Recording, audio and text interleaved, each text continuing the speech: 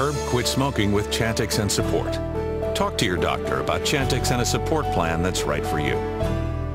Some people have had changes in behavior, hostility, agitation, depressed mood, and suicidal thoughts or actions while taking or after stopping Chantix.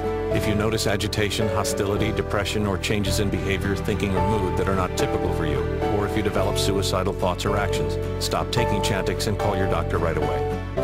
Talk to your doctor about any history of depression or other mental health problems, which can get worse while taking Chantix. Some people can have allergic or serious skin reactions to Chantix, some of which can be life-threatening.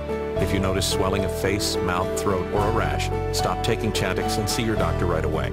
Tell your doctor which medicines you're taking, as they may work differently when you quit smoking.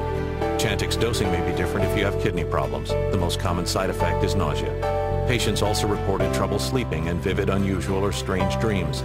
Until you know how Chantix may affect you, use caution when driving or operating machinery. Chantix should not be taken with other quit smoking products.